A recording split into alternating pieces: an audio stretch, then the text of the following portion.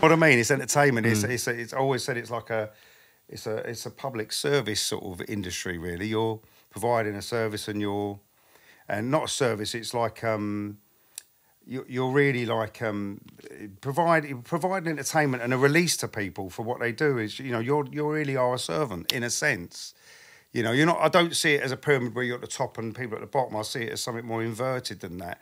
The people at the top, and without them, you can't. You can't. They don't put no bums on seats means you're singing to an empty auditorium, and you need the fans, and there's some sort of reciprocating participation in the whole thing. The hearing, the performing, the receiving of it, the giving back the energy from the crowd. Without it, you're screwed. Killa Kela podcast. KillaKelaOfficial.com. Street Culture TV. Beatbox created. Killa Kela. And we're here to talk about world music and street culture. Killa Kela podcast. Send this motherfucker up. Yo, ladies and gentlemen, Killa Kela podcast, live and direct, Central London. As central as you need to be, choose to be, could be. You know the drill, you don't want to be anywhere else. Big shout out to our sponsors, Hodl Warriors crew over at the Crypto Moon Boys Hideout. That's some NFT business for you. If you've got the Television app, free download, iPhone, Android, for your sport and art, your street culture, sports and all that. Yeah, just go and grab it. Yeah? Part of your lifestyle, your daily 5 a day. This being one of them. We are inside the podcast today with a very special guest. Now, as you know, we venture into all different types of genres within the street culture, sports, soul and the world of soul. We have the likes of Kelly LaRock, Terry Walker. We've had some Dons pass through. But this gentleman, from the early doors onwards of UK soul, and the re-emergence, and then the heydays, the lows, the moors, the highs, the everythings. Kenny Thomas inside the place. How are you, my brother? How are you? Good to see you, UK Kella. soul represented inside the place. OG status. Wow. It's a pleasure to meet you. You're in trouble now, I mate. know. I've had it. It's all over. Yeah, we were having a little chat before we jumping in here. I cannot believe the organicness of how you came into the game, and it was from the most alternative of places. Yeah. Let's start from the beginning, because I ain't wasting any time on this one. We've done the pleasantries. Let's get into the nuts and bolts. Where did it begin for you, Kenny? Okay.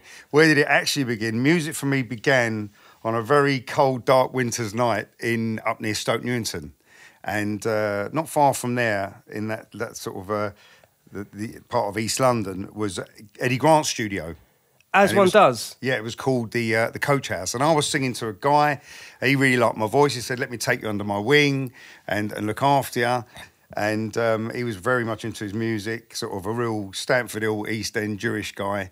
And he said, I know the right people. So he knew Eddie Grant's brother, Patrick, who was running the studio. And if you start to scratch a little bit beneath the surface with some of the musicians in London, you realise a lot of them, especially on the black side of music, they kind of did their initiation and their rite of passage through that studio, which is called Coach House. Coach House. So a lot of good musicians came through there and did their, especially players like keys and bass and stuff. And so basically, we went round there, and on a cold winter's night, we bumped into Patrick, opened the door, and he said, you've got to hear this guy's voice, let's make a record.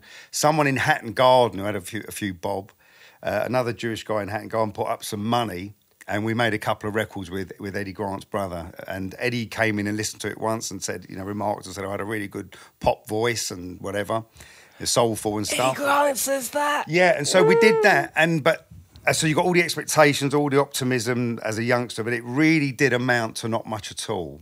And it kind of, we walked it into a minor record company where the Equals used to be on, which was President Records. And it really fizzled. We got it into a few clubs. It didn't have the traction, didn't have the groundswell on it. So I, with my tail between my legs, I sort of went back to a 9 to 5. And I thought, right, this hasn't worked.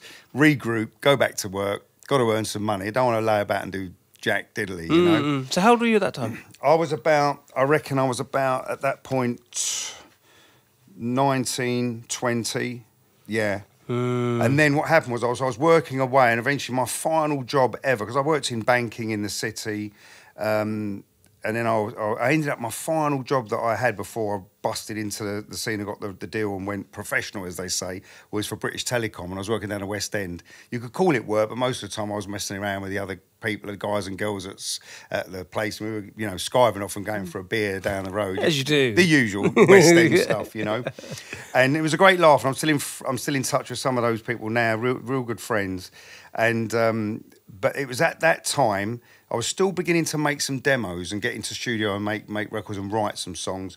And it was at that time that my dad was called by a guy in the music game and said, in the boxing game, and said, "Look, I've got a guy who's boxing. It's his first match, his first contest. He's quite a tasty fighter." And he said, "Would you look after him and take him to the show?" And my dad was obviously, he's an ex-pro. My dad ran a boxing club for 30 years. So he was going to be his corner man. The guy's name was Steve Finan. And the fellow, just as a little aside conversation, he said he knew that my dad's, you know, that my dad's son, me, he was Ken Senior, I was Ken Junior. He said, you know what, he knew I was into music. He said, by the way, he said, this guy manages some sort of rapper called Moni Love. And she'd already had some chart hits. So my dad, armed with this knowledge, he went to a boxing show that night and took Steve Finan with him. And then at some point in the journey, he popped those famous few words, which was, "Oh, by the way, my son can sing." He asked him what he did, and he said, "Oh, I'm involved in music, Steve Finan." He said, "Oh, my son can sing." Now, normally at that point, that's what you don't want to hear. Yeah. When someone says, "My son can sing," it's like, it's a red flag. Yeah. But he gave it the benefit of the doubt, and he said, "You know what, let me come round your house and listen to what your son's done, some demos." And that following weekend, he came round the house, listened to it, he said, "I like it, I love your voice, the songs aren't quite right, let's get in a studio and make a record." And within a few weeks, we went into a studio in Acre Lane, Brixton, and we recorded Outstanding.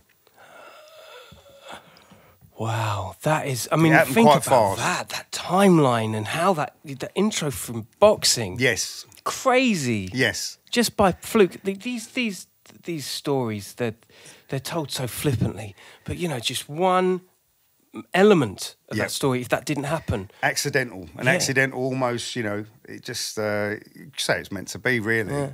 Yeah. Would I have got there another way? Would I have bumped into Steve Fire and other people in the scene going out and going to the DMC stuff and all of that? Possibly. So you were on DMC's, hold on, DMC's DJ Mixing Championships, the World DMC's, so what, you were part of that? No. Tell me the story. Just always a punter, really. Just watching, enjoying the mixing, the scratching, all the rest of it. You know, very much part of that. And obviously Finan, who ended up managing me, Steve Finan, he knew Pogo and he knew all of that crowd. So I got introduced to DJ Pogo, and he came out on the road with us on some of the tours and opened up the show playing. You know. Wow. We went out on the road with Moni Love. Big up Pogo. That's Yeah. He's cool. Right there, He's cool, dude. So I might have met a lot of these people eventually, because you're doing the rounds in London, and aren't you? you're kind of in your passion place. You're in the environments where you like. Yeah. But whose hands you would have ended up in, and how it would have turned out, and what records you would have made, all of those things, you know, that they only happen with the right people around you. Yeah. I think there's a lot of that. You've got me thinking, actually, in terms of the climate being so hip hop centric. Early hip hop for the UK. I'm not talking early. This was a time of, you know, like you say, Moni Love, Nana Cherry. We'll get into that in a bit. But you know, soul music. I remember acts like Princess. And you know, EWL, that was. Yeah. Believe it or not. Bro, I know. That's crazy. One of them more cooler. Yeah. Good respect, yeah. But then, you know, of other regions and countries, people like SOS Band. Yes. What else we got? I mean, Well, the 80s, you had the huge American rhythm and blues imports coming in. Yeah. The soul explosion in the 80s was incredible. but you had this. There was this harmonious relationship. I felt that as a kid watching, there was this really cool UK soul / pre New Jack Swing rhythm to new waves of a soul. Yes. And then there was hip hop, and they kind of worked in the same club. They kind of had the same dance, didn't they? Yes. Yeah. There was an area where there was a huge overlap. Yeah. Before it began to move on and separate, and then you had sort of the arrival of real American R&B exploded through the 90s, and things started to separate slightly. But there was a point back then where, you know, things were very much together. I mean, you can also see that on the house scene. You'd go to somewhere like, if you're my age, I'm sort of 54 now, and you're sort of slowly doing your initiation at Camden Palace in 1988, as Danny Ramplin's beginning to usher in the summer of love. You know, so you're doing that, and you've got like Getting all of you've this, got some people. hardcore acid tunes dropping, Shit. right? And then the DJ at the end of it would be dropping soul to soul. Yeah. Ending it with soul to soul and stuff like that. So you had this real mix. Before things started to separate, as the years went on, you got like, what kind of house is that? Oh, it's hard house, deep house. I think as a magazine's house, playing yeah. that game as well. They play. Yeah, that it game. kind of like separated out. So, but there used to be real overlaps and things were very much together. And the soul scene was like that. It did lend itself to all those areas. I would say, if you was asking me about myself, I would say that I was probably, and someone can correct me if I'm wrong, but obviously it's a purely subjective view and opinion. I think that I was probably the very last artist to come in the 90s and extend it for as long as I could to 93, 94, 95. We're still putting out records of a sound that was essentially 80s. Yes, that's right. I concur. I agree. And no one else really quite was attempting to do that. Obviously, now you fast forward 30 years on. Well, the 80s sound has come back round, the 90s sound, even the you know, the keys, the synths, the drums. Yeah, it's true. Full circle. Yeah, so if you know, dropping associative names like Omar, Nana Cherry, these people of their time. Yeah, you walk the same kind of. You're in the same paddock of yeah, we're in the same sort of area, same ballpark. And you knew of Nana and Cameron. Big up Nana Cameron. Yeah, big up. Yeah, Cameron. I told you last time I saw Cameron was down at Bikram Yoga in Kentish Town, and we were half naked and sweating in that room. That was a while back now. Fly on the wall. God, my God. We were doing something good for our bodies. That's right. I recommend it. For a change. For a change. Us musician types, you know. Yeah, you've got to undo all the damage you did in the 90s. Yeah. Right now, the thing with Nana, the first time I met Nana was Steve Finan said to me, I wanted to come and meet Nana, and I was unsigned, unknown, just really starting out, essentially. And I went down and hung out with Nana for the day with Cameron and all that, and we went off took me to Wembley. So, and we went to, it was a concert to celebrate the release of Nelson Mandela, and Winnie Mandela was there. Got to meet her. Man, I remember this vividly. Yeah, and I went along and hung out with them. So you remember, I'm sort of, my whole life I've bought huge amounts of vinyl of artists, and here I am, side of the stage, looking at Wembley, watching George Duke soundcheck, Natalie Cole sing, Anita Baker. You're watching all these, and I'm like, whoa, you know, I was just, as a kid, I grew up buying these records, and I was hanging out, but the odd thing about it felt like a very natural place to be. It felt like I'm meant to be here. I'm meant to be by this stage. I'm meant to be in this company. And as the years went on, and I'm beginning to do gigs with the likes of your Lisa Stansfield and your Alexander O'Neills and your Bobby Womack's and Patrice Russian. Get a fucking royalty in this building, bro. I swear to God. So as I'm doing that, and I'm beginning to hang out and go to LA and hang out and party relatively hard, as hard as I could, I guess. And you're meeting like sort of the Isley Brothers and Angela Wimbush and all of those. They are black soul music royalty. You know, they really are. They're what you aspire to be. They're everything you thought it would be, and all the records you bought. Fucking too early. What it's all about. Too early for this conversation, Yeah, man. bruv. This is Never too early for that. You must be on all the time. This That was a mind-blowing moment, but it was also like an introduction. Like, this is the world you're meant to drift into and be in. Yeah, but how To much? whatever level. Yeah, but okay. So there is this. I get where you're coming from. Of this right place meant to be. It feels like you're putting your hand in the glove. You're at home with it. Exactly. Yeah, but then there is the likes of Joe Public out there that would genuinely say to you, "Bro, that's not normal." No, there's nothing normal about it. There's nothing normal about that. But there is something quite normal about it, in a way, because when you get to sort of meet these people and they're really like super, super famous or successful, and they're like the Isley Brothers and stuff, and you're having conversations with them, and you're just, you know, as they say in America, shooting the shit. You realise, man, they're really normal too, and everything's so normal. We just do something different for a living. It's just a different gift. You know, believe me, if I burst a pipe at home, the singing's no good for me. I need a plumber. Yeah. You know, I need someone who knows what he's doing in that department, and I know what I'm doing in mine. You know, Google below. Take comment below on that one. And it's entertainment. You know what I mean? It's entertainment. It's always said it's like it's a public service sort of industry. Really, you're providing a service, and not a service. It's like you're really like providing entertainment and a release to people for what they do. Is you really are a servant in a sense. You know, you're not. I don't see it as a pyramid where you're at the top and people at the bottom. I see it as something more inverted than that. You know, the people at the top, and without them, you can't. You know, you can't. They don't put no bums on seats. Means you're singing to an empty auditorium, and you need the fans, and there's some sort of reciprocating participation in the whole thing. You know, the hearing, the performing, the receiving of it, the giving back the energy from the crowd. Without it, you're screwed.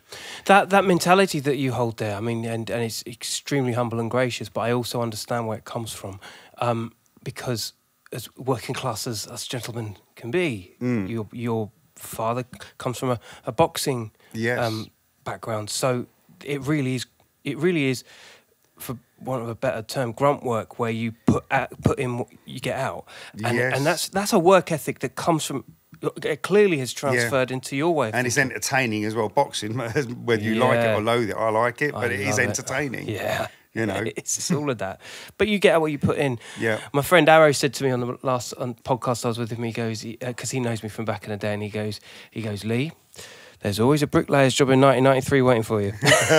Yeah, I always say, but it's too late for that sort of building course now. If I had my chance, I could have learned the building game off my father, because he was in the building game, and I've got friends who still are, and they're very good at it. But no, that's gone. So you end up sort of pursuing what you do and what you love, and you realise it's both a blessing and a curse at the same time. Do you feel like, right? And I have this conversation sometimes. You're an awesome person to ask this. In your late teens, mid-20s, you're thinking it because you want to become it. Yeah. When you hit your 30s and your 40s, you've become it. Yeah. There's no going back after your 40s. It's like, no. Do you feel that? Do you feel that moment of like, I've embodied everything that I said I wanted to do, and I can't just go and, I don't know where to begin. Like, I can't just change this. Well, yes and no. In terms of music, for me, I'm always pursuing the next record, the next song. I don't view it as I've arrived or I hit the top. I always view it as like that. Right, once you've done it, that's gone. So you're always striving to make music, and I think my driving, as much as you need money and material things to survive in this world, my driving force has always been the music. So, and I've always felt if I get that right, it's like the first button on the shirt. You get that one right, the others fall into place. So if I pursue money, if I pursue wealth and the rest of it, and some people do, and they're very successful at doing that, I think that first button on the shirt's going to go wrong, and they won't fall into place. So I'll get what I want. So I'll win the lottery. I'll get what I want. Doesn't necessarily mean it'll be the best thing for me. Yeah. It won't save me. Actually, might destroy me. So I aim at music. And everything else seems to follow, and it's provided for in some strange way.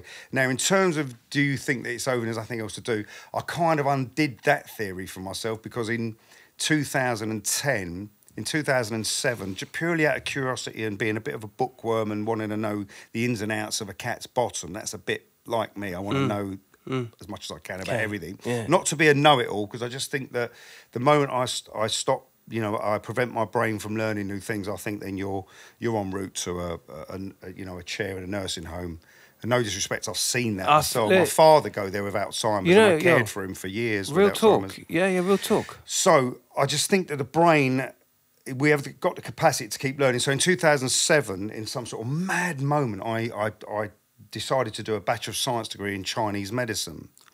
So, and I slogged that out. My goodness, my vision was 2020 before that. After sitting up till 4 a.m. doing modules and dissertations and the rest of it, my vision by the end of it was not as good as it started out, because I was just speavering on a computer at night and buried into books. But anyway, and sticking lots of needles and whatever in lots of people. Wow. But the thing is, the end result of that is in 2010, I then passed the Bachelor of Science degree in Chinese medicine.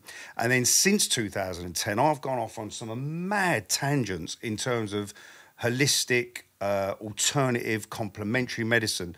I mean, even in the last 2 weeks, and we're not going to go on a tangent here, I promise you, because you'll need an exit strategy if I get on this one. You really will. Let's get the passion here. Yeah, but I've even discovered a very, very new carbon molecule that's been around. It's discovered in '85, and what they're doing with it is applications for health. It's applications. It's probably the most powerful antioxidant going. More power, 273 times more powerful than vitamin C. Anyway, so now I'm beginning to really start to research this one particular molecule, which is called Buckminster fullerene, C60. Buckminster. C60. Google it. Check it out. Early days, but check it out. 1985, you said this... 85 it was discovered. It was one of the first carbons to be discovered for hundreds of years anyway. But I've just been spending the last few weeks delving into that. So as well as music, I just think, you know what, why should I stop learning? Why should I stop discovering? So I'm a bit of an anomaly, really. I've always been one of those. I was one of those kids in the playground. I had loads of mates and all the rest of it. But I was one of those kids that just stood there at times and thought, I don't belong here. I don't fit in. There's you know what I mean? Yeah, I do know exactly what you mean. It's either true or you're actually like you've lost your marbles. Yeah, I think that I think that's wasted. Opportunities like that and time to be that way is often lost on the youth, you know, nowadays, you know, because, you know, for whatever reason. Technology does a lot of things, but one thing it does do is find these molecules. You're able to research. Can research. Do you think... Got it at your fingertips. Yeah, you've got it at your fingertips, and you're able to... you can pick up whatever you are interested in and really delve like you have with the... Don't stop learning. Yeah, with medicines. Don't stop striving. Wait, where my mind went as you were talking about this was, like, it's the same process as writing. It's like you always find music producers are really good cooks.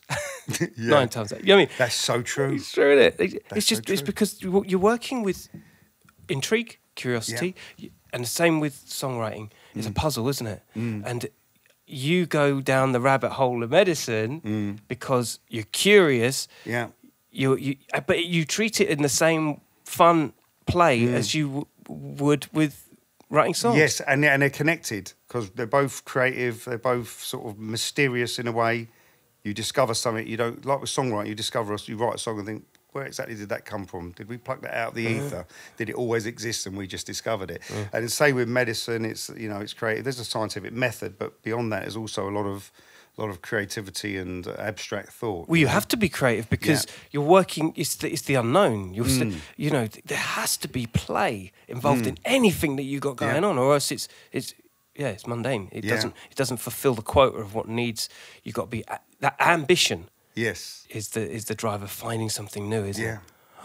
But it's interesting, isn't it? Even you know the being in the moment and aware that I'm here now. You think, well, how did I get here? And this is such a good thing. And how many people do we know? Even you mentioned the name Judy Blaine. Yeah, let's in peace, Judy. Not forget Judy Blaine. Judy the God Blaine. Yeah. Oh my God. Yeah. Now that's a gentleman. Yeah. And you said that he styled a lot of your... He did a lot of my styling. So when you see me start out in the 90s and do the early Top of the Pops, for people that remember what that show was all about, and you suddenly see it flip, the fashion and everything flip, and the photo shoots change as Judy steps in and starts to bring his flair and finesse and some craziness as well, you know, because there was always a bit of experiment. There's some of the photo shoots, I've got them at home, all of the photo shoots, not all of them got out in the end, but there's some times where we experimented with some colours and shapes and stuff that was, you know, risky. ID magazine was kind of on its beginnings, wasn't it, of that time as well, which he had a heavy influence in, wasn't it? Yes. Yeah. And camera with his magazines camera. were powerful back then, weren't they? Yeah, big you ID know, like for sure. Even in the soul world, your blues and soul, your Black Echoes, which I was the first, and I think the first, I don't know if anyone's ever there, the first ever white face to be on the front of Black Echoes, ever. And my photo shoot for that was done by Normski. Oh, Norm, I love you, brother. And we landed on the front cover of Black Echoes, which later became Echoes, and it dropped the black and became Echoes. Yeah. But it still was, you know, targeted at that demographic and that kind of audience, and rightly so. The Face as well, that was another one, wasn't it? The Face. The Face was there. These are all in their infancies, weren't they? Yeah. But, and then you had the rise of TV shows like The Word. Yeah. Dance Energy were coming up. All of those were so it was a revolution going on, but it was much more subtle than you realised. I don't know whether this is a classic question to ask you, but you know, in a world that, like you say, that fashion has cycles. The 80s comes back round, the 90s comes back round, and it's all about just staying on top of this because you know you make sure you go to the gym, make sure you do take those herbalistic medicines. You've got to stay on form. Yeah, but without being too OCD and obsessive about it, because it can go that way as well. Yeah, totally, yeah. But my bigger question that I'm leading to is in an all-consuming world, and nostalgia being such a huge factor. How do you process being so ingrained in the public psyche and your songs? You could just as well be turning the radio on or switching over to BBC Four between Sky Arts or whatever, and you know, a classic period of compilations of your song comes up, dude. I couldn't even begin to imagine what that's like. And it happens because I've had the reruns more recently, haven't they, of Top of the Pops, which people have said they've seen, and I'd say I tend not to watch those. I'm a strange dude in the sense that I didn't really watch a lot of myself on TV, and people say, why don't you watch those things like Top of the Pops and all the rest of it, or Wogan or Jonathan Ross? And I was like, well, I was there. I kind of know what happened, so I'm not going to watch it back. And occasionally, I accidentally may have done that, or the record company insisted I watch something for a particular reason.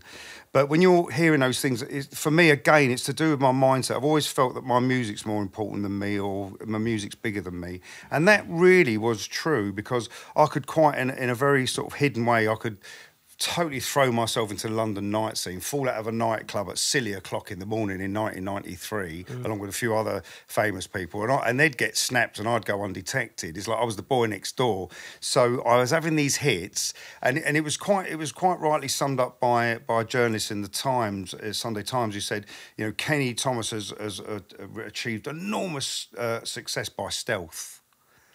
Ooh. And he was right. I did it by stealth. I think I would take that as with a badge of honour. Yeah, because I was able to have a relatively normal life, as normal as I want it to be. It was always a bit of a struggle between the pop star thing and me trying to be as normal as I wanted to be, because I didn't really want to be anything other than just the same guy I always was. So there was always a bit of a tug of war with that. Certainly with record companies, they'd say, well, you know, we need you to go to such and such, and I'd like, okay. Am I going there to see something? Because I like to go to theatre to see a show. I like to go to a concert to see something and experience it. Or am I going there to be seen? No, you're going there to be seen. I was like, well, no, it's all right. Let me know when something I want to go and watch, I'll go and see, and I'll go and see it. But I'm not going to be seen. I'm not interested. You know, so there was always that. Now, when you hear that music, my music's always been bigger, I think, than I am.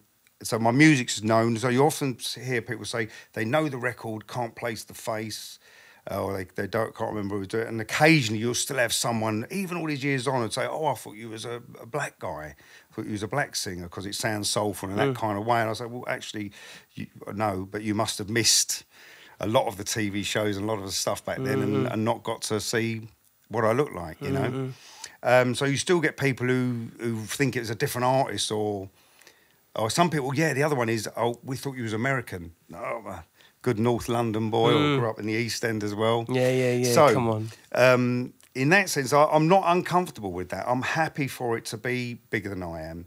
I suppose we live in a different world now. I never really achieved celebrity. I was a pop star. And I had my 15, as Andy Warhol would say, I had my 15 minutes of fame, you know. Maybe I extended it to 20, perhaps. And we sold a lot of records and a lot of hits, and in different countries. But essentially, I still managed to be able to fall back to my default position of having a really normal life. And the music carried on as it has and as it does. Even now, the music I'm making now, we're doing podcasts and we're doing things. We realise it's a different creature, it's a different animal now. We've got to play a different game. But I'm still happy for the music to forge ahead in front of me. And I'll just, gently fall in with it. It's interesting. It's very observant of you to see that on outside in on your career path but.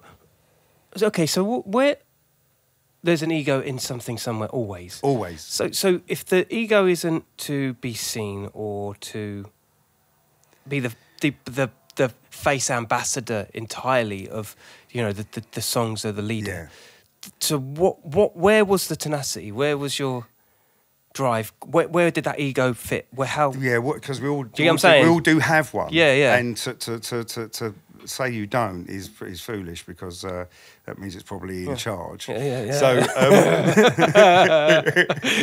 see, very good. it's probably in charge. It's driving. It's driving the engine. Yeah, you know? yeah. The truth hurts, don't it? Yo. Yeah. So that's a real fake humility. It's like, how do you know when you haven't got humility when you say you've got it? Yeah, because when you've got real humility, you don't know you've got it. You know what I mean? Oh, I'm really humble, me. Oh, of course you are. Yeah. Right. No, we'll get back to you on that one. Okay. So I think the ego, again, if there is one, I've always tried to funnel it into the music. Do I enjoy being recognised as like a blue-eyed soul, one of the UK's blue-eyed soul singers? Yes. Are there others? There are others I love. There are other singers I love. There are singers out in the UK that are awesome. And then a few spring to mind. Tony Monreal's a great vocalist, man. And there's artists that should be bigger than I was, or if we went back in time 30 years and those major record companies were dishing out the deals like they were then, some of these artists would be much bigger than they were. We're all just a product of our time. And I got lucky. There was a race on for that blue-eyed soul thing. You had me, Clive Griffin, there's a few others gunning for it. And I just happened to get through. And part of that was the genius of Steve Finan, the genius of also the record company. Look at the likes of Simon Dunmore. He did all the record club promotion at that called Tempo. What did he go on to do? He went on to found Glitterbox, Defected. Yeah. Huge, very talented guy. Yeah. He chose records for me. What do you think about doing Tender Love as a ballad to put it out for Christmas? Risky. Yeah. Jam and Lewis record. Totally. Very risky. But you know what? I'm mad enough to go for it. So we went for it and had a huge hit, relatively huge hit with it, considering it was Christmas time and the sales were massive back then. So I think ultimately, you've just got to put everything into its concept. And what's the ego driving it? Music. Always music. Just make a great record, write a great song, try and sing the best you've ever... People say to me, your voice, you're at the top of your game. And I always say, well, not quite. Can you tell? It's got better. Optimization. Soul music's like fine wine. It just has to mature and get better. And God, that's good, and when you see like that, when you sit there and watch the likes of Bobby Womack on stage in front of you, like I have, this close, as these lights are to me now, and you realise the voice is so edgy, so full of life. He's been knocked, he's been hammered, there's pain in there, there's angst. That's soul music. So at 22, yes, I was making reasonably good soul music. At 54, there's something more deeper and real. So you're still, but in a nutshell, you're still learning. Still learning. Still learning. Beautiful audience, beautiful scene, and if you love it so much, you tread with the greatest of strength, knowing that you are great at what you're doing, and it's all handled respectfully. And I think from your point of view, the fact that you weren't egotistical, you didn't drive it in a particular way, as if you were methodical, you were respectful, you not underplayed, but I think you were right when you said the kind of quote unquote boy next door kind of persona, which even now, like Ed Sheeran has that boy next door. Oh, he's loads of it. He's got bundles of that, but he's a great songwriter, great singer, and he's real, Yeah, I know, because he doesn't live. He lives over East Anglia, my part of the world. And a mate of mine bumped into him in a chip shop a few months back in Suffolk, and he was just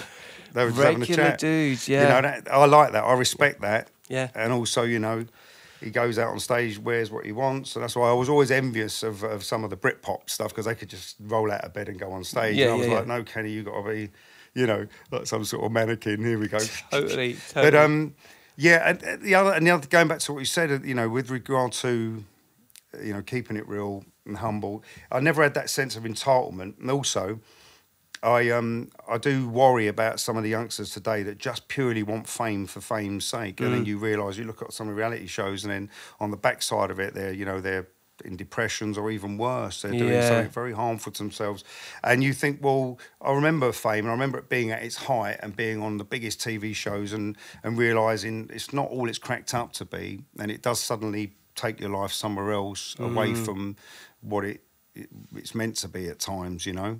So I used to view it like a jacket. I'm going to put this jacket on today. I've got to play the fame game. Yeah. And as soon as I can get it off, boom, it's off, and I'm just going to chill with my mates or whatever, normal people. But did you see the people's perceptions of your friends kind of see a different? Because obviously of that era, you know, TV was king.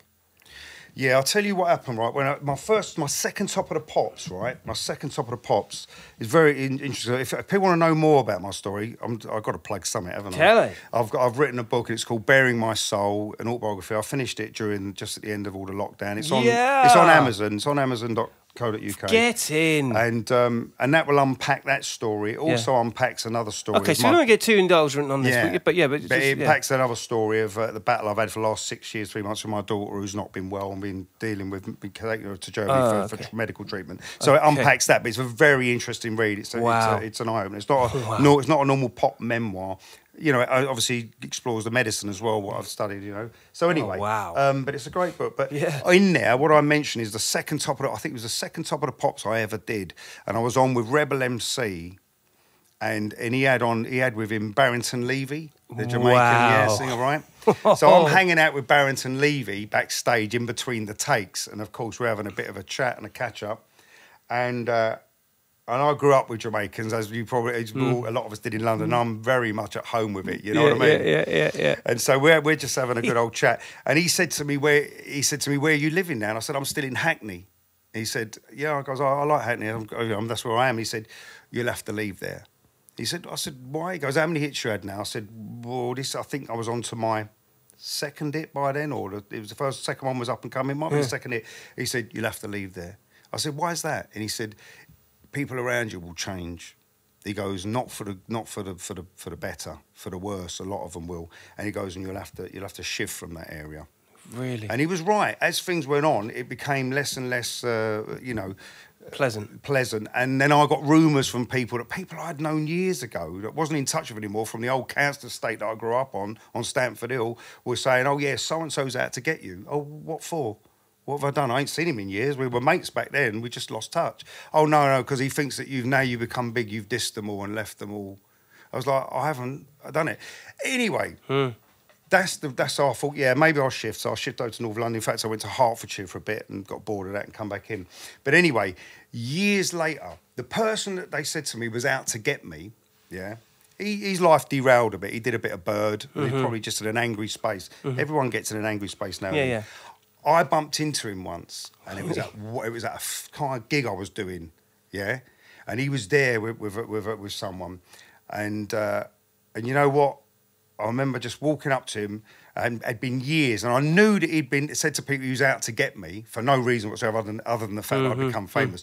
Do you know what I did? As soon as I saw him, I just went up to him, I went like that. And I just put my arms around him, and we cuddled each other like two old mates should do after 20 years. You know, and there was no reason to say anything about anything. It was just like, we're back in this place again now, in this space. Yeah. And that's where it should be, not anywhere else, because of any other bullshit or hit records or any of that. Yeah. It takes a lot to, well, maybe it doesn't. It depends the kind of person you are. But you've got to override these things, haven't you? Like, yes.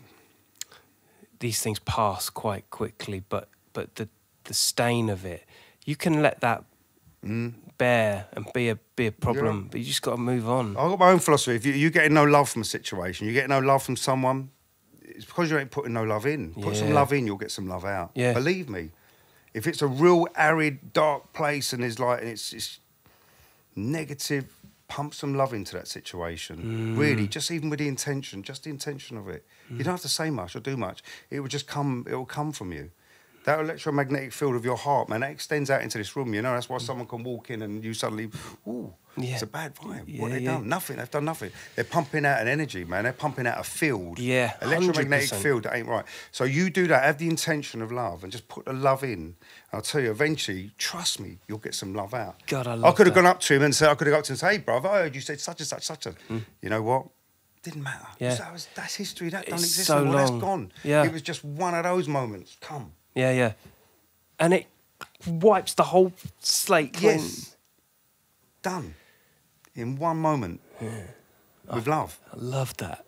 I love that you think that way. I love that, you know, when you meet Dons, there's a reason why you're Don. It's a reason why you're great. It's because the energy that's held, it's quite stoic, isn't it? We're all Dons, though, aren't we? Yeah, we are All Dons. uniques. There's no one else. But it's the stoicism in what you're saying that's the best part. Yeah. It's just realizations, and you know, and you have to make a series of mistakes to get there, though. Yeah. You have to have some pitfalls, and you have to look back and be able to reflect and go, right, that didn't work, that did work. This must be the way. Just going back to the BBC shows, the ITV shows, and all the different things that you've done. Like, you said you didn't watch it because you were there. You know, well, I want to go. It's done now. Move on. I mean, I love that attitude. I've been like that. But you have your own interpretation of proceedings that went on to create what that 3 minutes on screen was. Yeah. Give me a story, right, of something that went down in the background. Because, you know, they're full of these amazing stories, the behind-the-scenes shit. Give me a behind-the-scenes shit for one of the most, popular, awesome moments of your media career. Oh, well, you mean good and bad or negative and all the rest of it? I mean... I don't mind.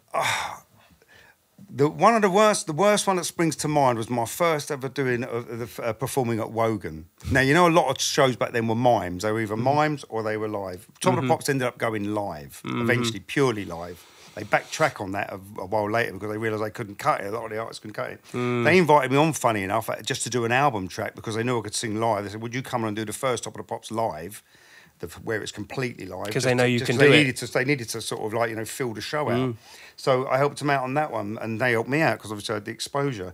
Now, the one that springs to mind, the biggest show, the pinnacle, was Wogan. Could you get to Wogan and do a performance at Wogan?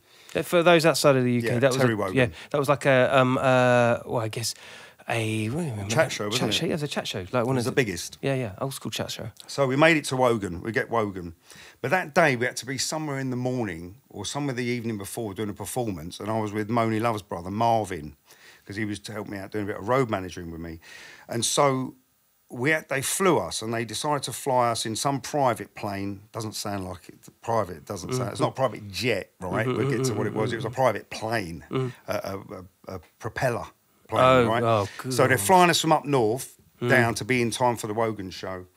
And this was like a Cessna. You know what? I know what a Cessna is because I jumped out of one with my old man. We did parachute jumps, right? So it was like a Cessna but with more seats in it. And so no decompression in it or anything like that. And as we're going up, Marvin begins to complain of a pain in his ear, and I thought maybe he's got an ear infection, something like that.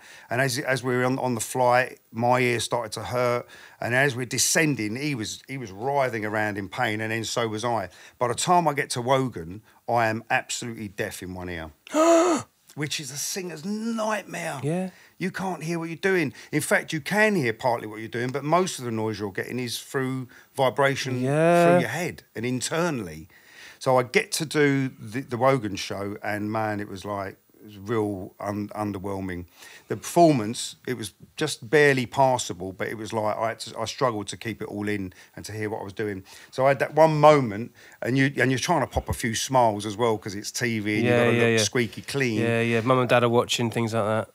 And then ultimately, I remember coming back from that thing. It was so deflated. My one moment to do Wogan, and I get a deaf ear. Yeah, so you had to have decongestion or... Yeah, it needed sort of to next few days to just sort of iron itself out. It was just really the eustachian tube must have got a bit congested, or I don't know. The compression, it did it to Marvin as well. So ultimately, it needed 2 or 3 days to sort of like come right. So it would never have come right in time for that show.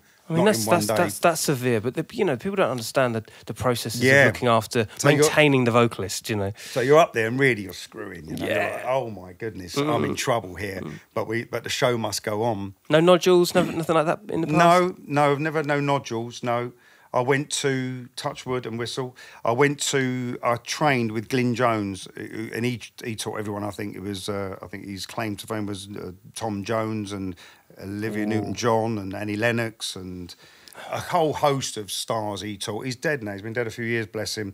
And I did week in, week out with him. Wow. Yeah, doing the scales and around the piano.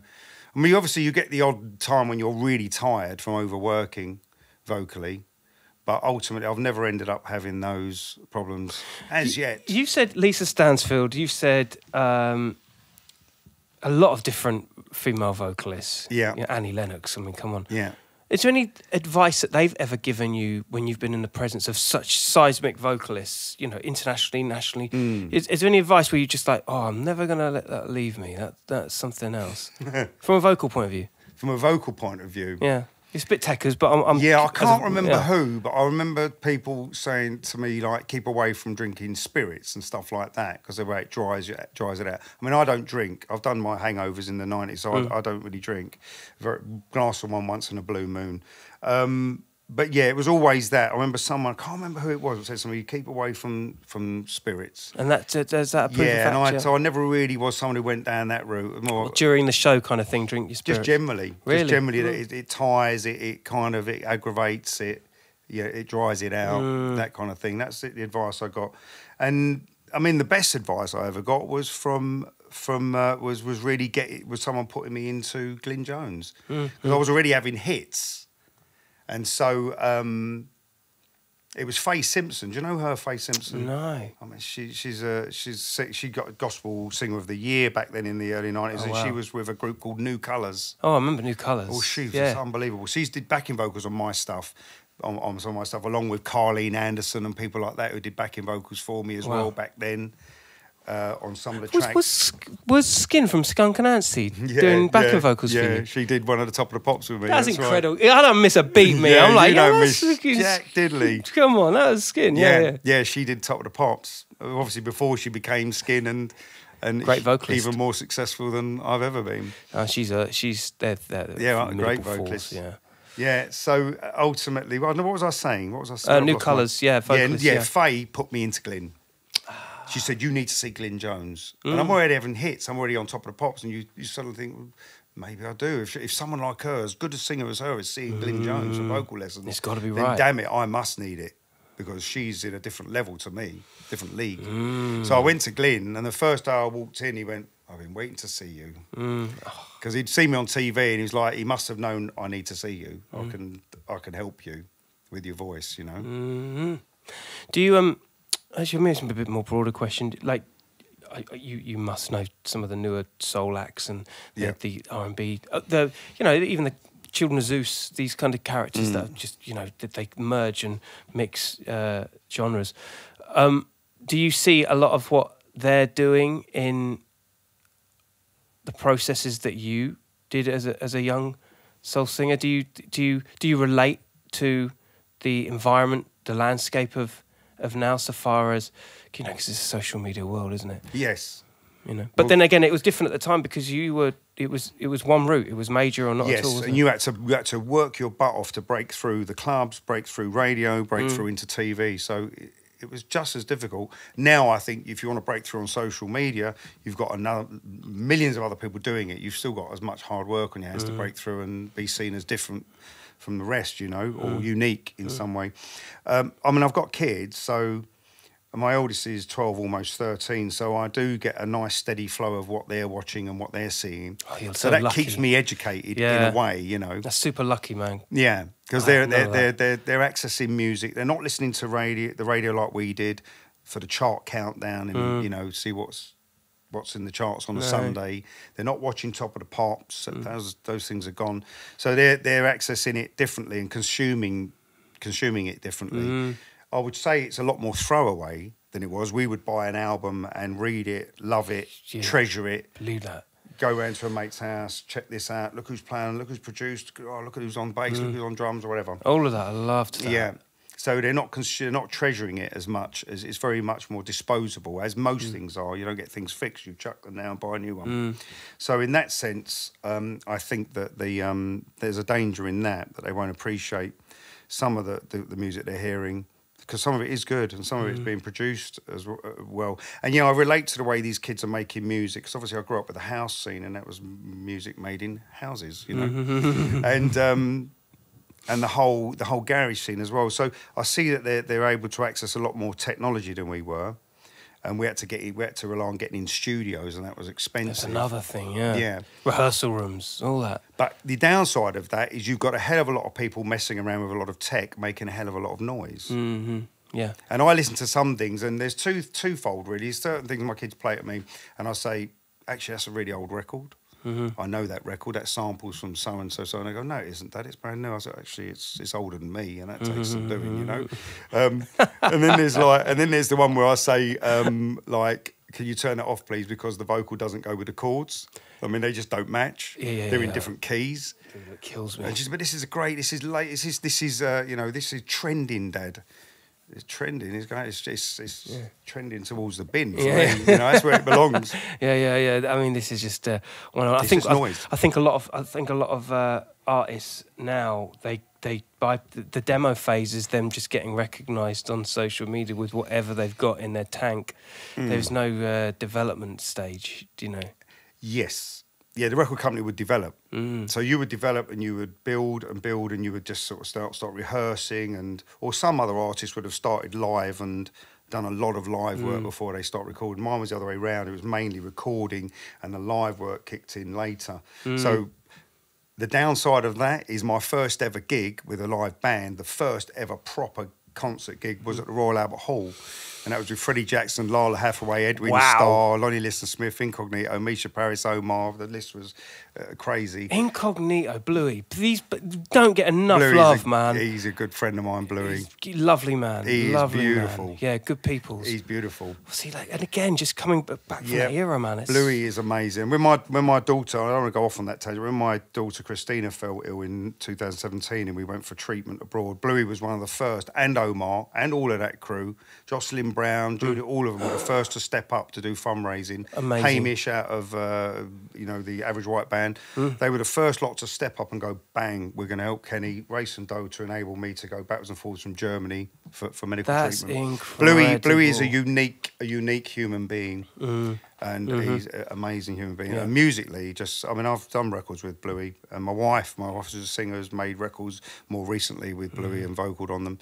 And he's a powerhouse. He's of vibes. Scientist of vibes. Yeah. Oh man, Bluey. And he goes back further than all of us, because he, back to the Brit funk thing. The light of the world. The Giles Peterson kind of. Yeah, man. Proper. Yeah, Giles. Yeah, another legend of the game. Totally.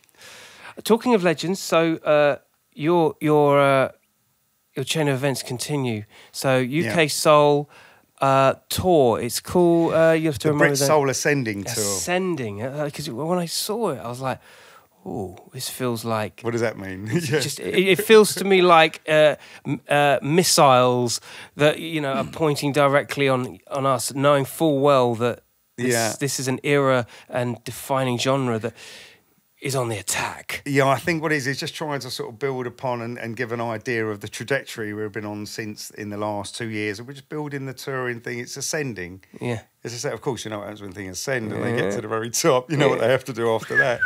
It's all cycles, but it's just we're in a process of we're building this. We're building the touring, and we're making some great records. So it's as late as it is in the day for me, it's still ascending. It's a beautiful image to conjure, and I think it's not suggesting anything more than be a part of this, be inclusive in it, be reminding us that it's still a huge these names we've talked about on this podcast alone, the relevance in them even now is still present. It's just such a beautiful romantic idea, the ascending of it. And you've got to take a risk, haven't you? You've got to do, push the boat out, and you've got to go for things. Certainly, even musically and all the rest of it, and that means that you always run the risk of falling flat on your face. But that's not a problem because you learn from all of those. I mean, look at the risk. When I think about my days when I was going over to America and signed over there, I remember going to a gig with Ice-T, and he was with Jane's Addiction. Do you remember that? He's always a big metalhead, wasn't he? Yeah, I went to it, and I remember seeing this gig going, whoa, you've got hip hop here with Jane's Addiction. This is insane. Yeah. But then it worked in its own way, in its own crazy way. But you look at it, you thought, well, he's just taken a real risk there. And then where's his life ended up now? Acting and... are you going to set the own limits on your own life? Are you going to allow the person you are today get in the way of the person you could be? I'm not prepared to let the person I am today get in the way of who I can be. You have to step aside and just realise that as long as I'm open to all possibilities, all sorts of different outcomes. Well, it goes back to your... No limits. No, and it goes back to your curiosity of, like, Chinese medicine and alternative remedies and, even writing a book about this thing. I guess writing a book draws a line in the sand. But when you say, soul ascending is future forward. It's a future forward. Yes. Prospect. It's an affirmation almost. Yeah. Just saying we might just have a few elements of fortitude in there that we can keep going in the face of all adversity. But even doing this podcast with you, the initial reaction with Ed's, he's a lot younger than me, right? So his fingers on the pulse, very clued up. I'm an old boy now. So the thing is, when it came with this, they thought, well, look, this is so trendy what you're doing and the street art. So I thought, what are we going to talk about? I'm just an old soul boy who made records, the 80s and 90s. And then I got here and realised, damn it, we know so many of the same people. The lines have crossed. It all works, baby. It all works. I know, it's crazy, man. Yeah, we keep going. Yeah. As you do. And then all of a sudden you turn a different corner and you're into a whole new landscape. And that's what life is like. Well, welcome to the podcast landscape. Thank welcome you, to brother. the Killa Kela podcast, Street Culture TV, television landscape. Kenny Thomas inside the place, and you know the deal. We're keeping it fresh, keeping it new, keeping it progressive, archiving as we go. Killa Kela podcast, out like it was out of fashion. Thanks so much, Kenny. That was so sick. Pleasure. Woo! Bless you, man. Bless you. Yeah, we're done. You know what to do. Sharing is caring. Tell a friend to tell a friend, all right? Don't talk to anyone I wouldn't. You stay lucky, people. Peace.